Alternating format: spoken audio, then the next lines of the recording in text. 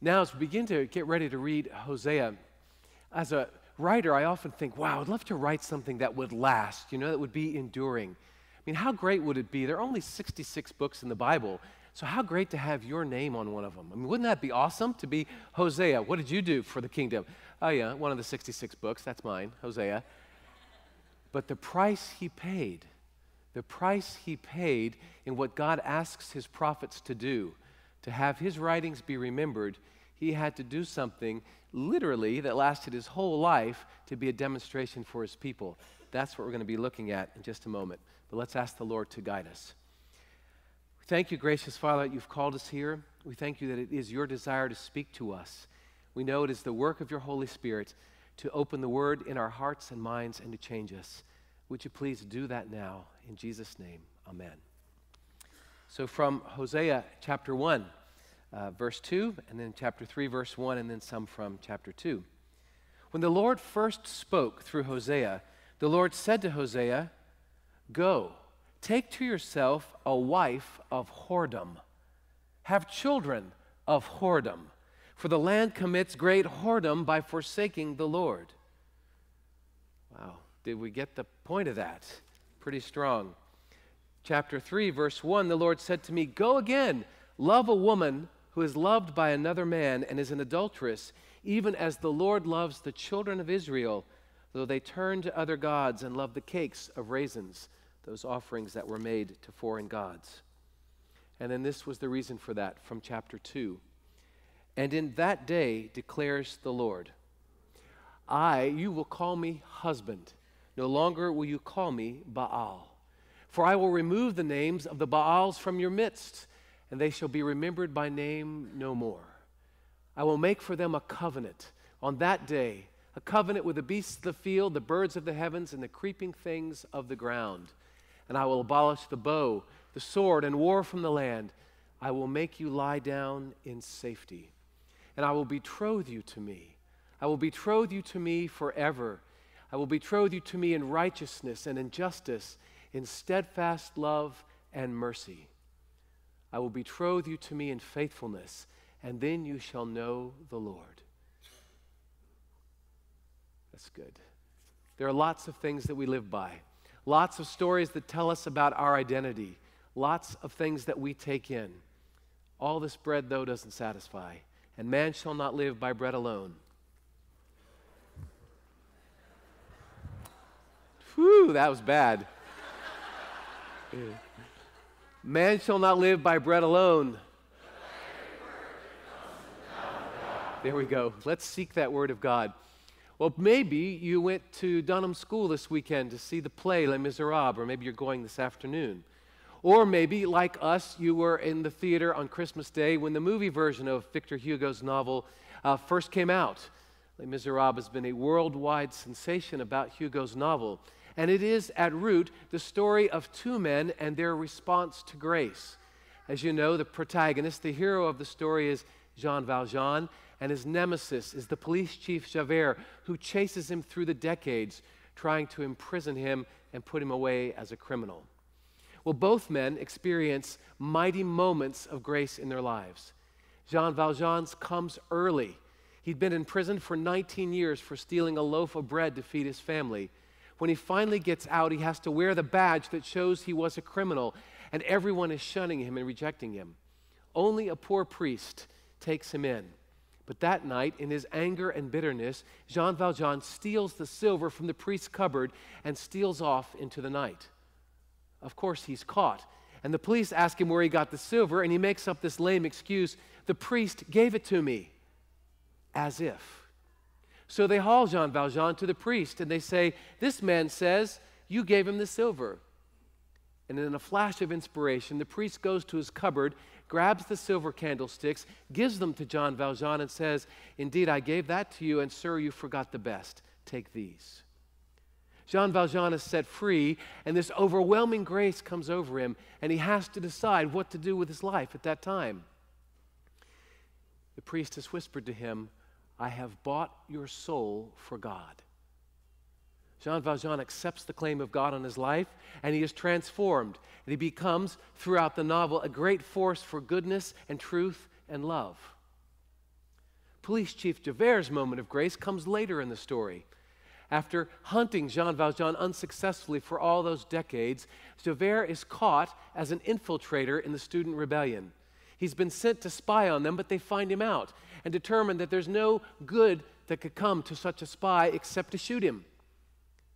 Jean Valjean was also among them, and they give him the gun and let him go shoot this traitor.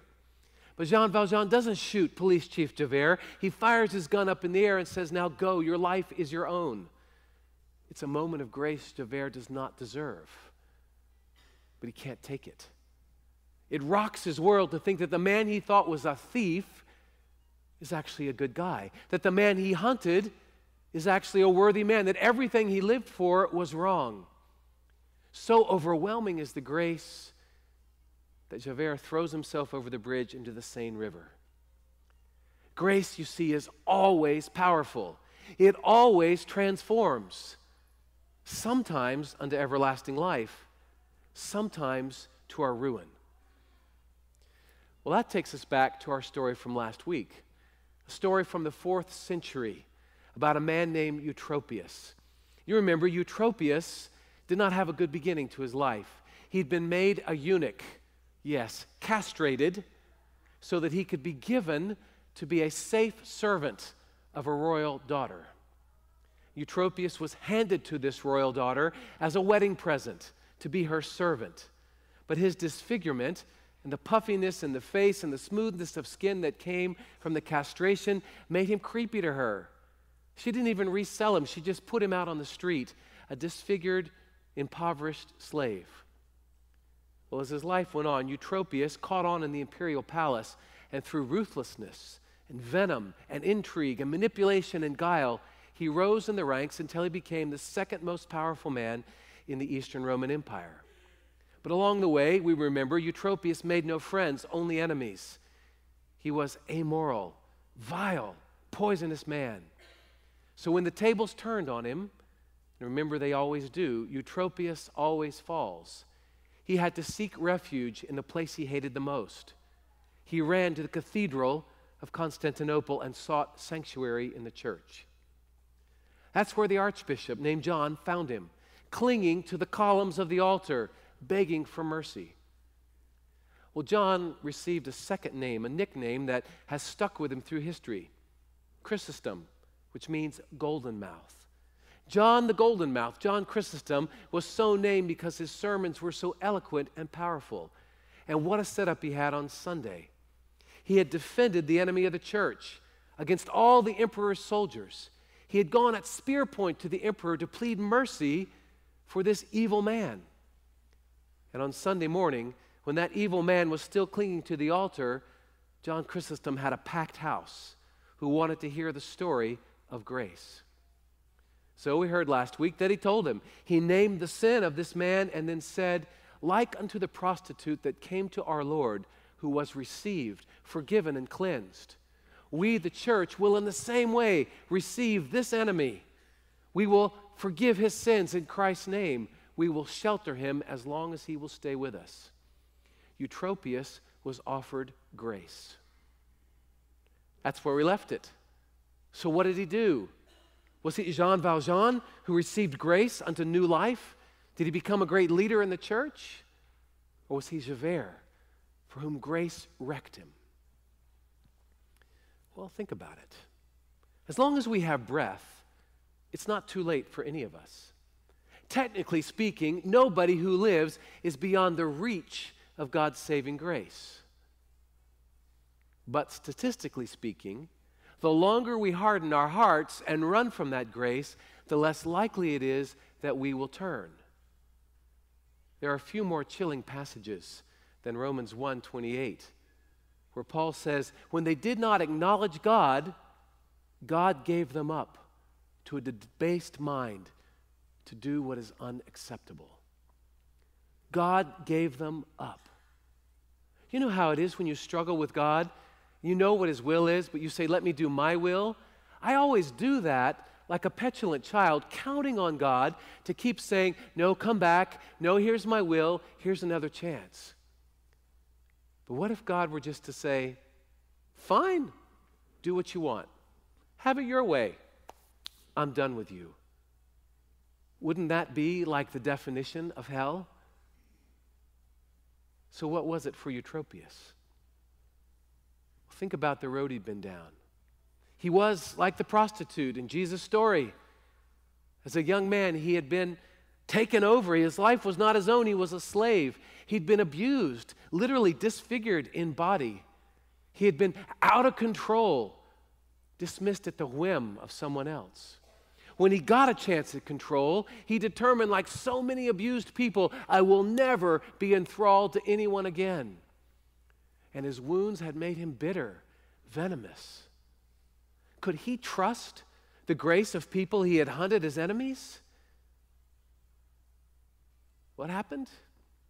3 days later, he ran from the church. He fled the sanctuary. He couldn't believe the church would risk itself to protect him. He was immediately captured and soon after beheaded. Bummer. Didn't you want a better story? The ornament for the altar, a story of great grace? Something we could put in a book and say, look what God does to even the worst of the worst, the wounded of the wounded? I bet John Chrysostom thought that too. He was all set for Sunday. Look, I got this guy in front of me. This is a great story. The problem for the preacher is, though Eutropius ran, Sunday came anyway. What's he going to say? What do you say when the ornament of grace has fled the sanctuary and received a well-deserved violent end? Well, he wasn't called Golden Mouth for nothing. And he wasn't Timid Mouth either. Chrysostom decided, when the church was packed with the well-educated, well-heeled, well-dressed, well-living people of Constantinople, that he would first of all remind them of who Eutropius was. He was you and me. He wanted to remind them that Eutropius, the enemy of the church, is not some sinner out there. He is the wounded sinner right here. In fact, Chrysostom connected his parishioners to the prostitute in Jesus' parable. How's that for wild? I didn't come to church to be called a harlot. The archbishop had no fear. He didn't care what people thought about him. So he picks it up. He says, look, the harlot is human nature. He was, as we read, taking a page right out of Hosea, right? Hosea was told, you go marry a whore. Have children with her. Stay married to her as an example to my people who are spiritual prostitutes before their God. That's a price to pay to having your name put in the Bible, isn't it? You go marry an unfaithful woman. Have kids with her. You be faithful to her so my people will see in you that I'm interested in people who commit adultery against me all the time. That's wild. It got wilder. It gets really wild. He says, God desired a harlot. And he says, think about it. When a man wants a prostitute, he wants to become a fornicator. God desired a harlot to be her husband. When a man takes a prostitute, he enacts destruction upon her. But when God betroths a harlot for himself, he makes her a virgin again. Does a man go to a prostitute looking for a wife? Of course not. He goes to enact his lust, maybe to get away from his wife. But God comes to the harlot, which is human nature, humankind, to marry her and be her husband. And then the golden mouth raises this question and lets it float in the air. Why would the almighty, all holy, all perfect God desire a prostitute for a wife? He answers it with mystery. Because he wants to be her husband. Why does he love you? Because he loves you. Because he wants to be in a relationship of provision and cleansing and life-giving, everlasting, covenant love with people whose hearts are no better than harlots. You don't hear that in church much, do you? That's crazy preaching. You could see they were shifting around here. What do you mean, us? We are the respectable people of Constantinople. How dare you? He wasn't done. He said, so what does he do? What's his strategy? Do you come down to such a compromised, wounded person in all your glory? No. He decided to come to her gently, so he became what she is. He took up human nature, flesh and blood. He came as a man softly, gently to us. The Golden Mouth says, he came to her in her secret place, to her in her drunkenness.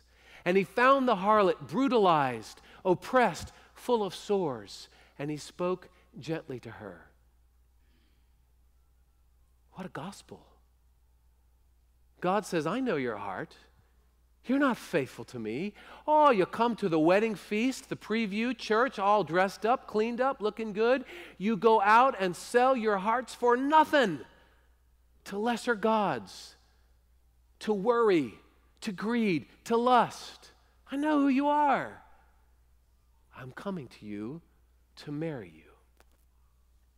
Now, if a man is going to ask a woman to get married, what does he bring with him besides words? A ring. Chrysostom knows that. He says, look, he brings a ring, a signet ring, his own ring that is the sign of his identity and authority to give to the harlot to get engaged to her. And what is that ring? His blessed Holy Spirit, he says. He puts the blessed Holy Spirit in the heart of the prostitute as a pledge of his entire life to her. And then there's more. He says he comes with a dowry. He says, I come to give you my wealth. Have you lost paradise? Take it back. Have you lost your purity? Take mine. Have you lost your wealth? Have my house. You can have it all. I have come to give you everything that I am. But mark, the dowry will come after the wedding. For now, you get the pledge, the ring, my Holy Spirit in your heart. For now, you get these wedding gifts, the forgiveness of your sins, the peace that passes understanding, the comfort of my presence, the fellowship of my body. But remember, be of good hope. More is to come when the wedding happens. This is wild kind of preaching, isn't it?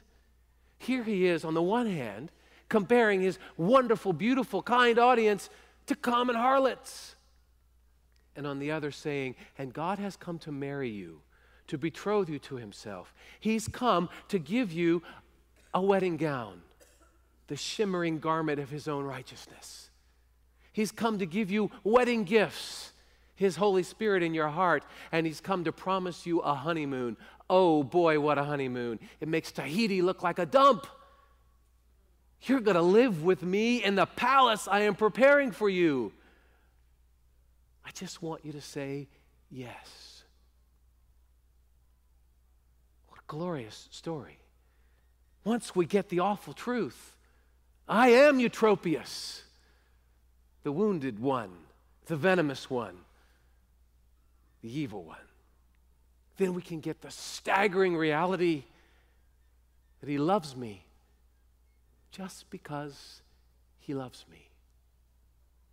Wow, he comes to her secret place where she has to stay drunk all the time so she doesn't face her life.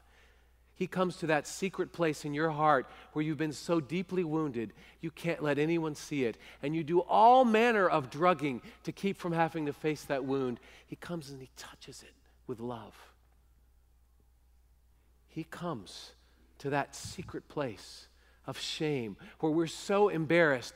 And if I just gave you 5 minutes, the memories would come flooding back to you. That time when you were most found out for who you are and all your neediness. He comes right there and says gently, I know you and I love you.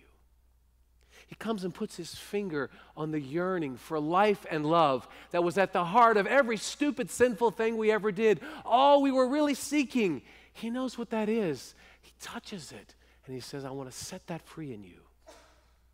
He comes.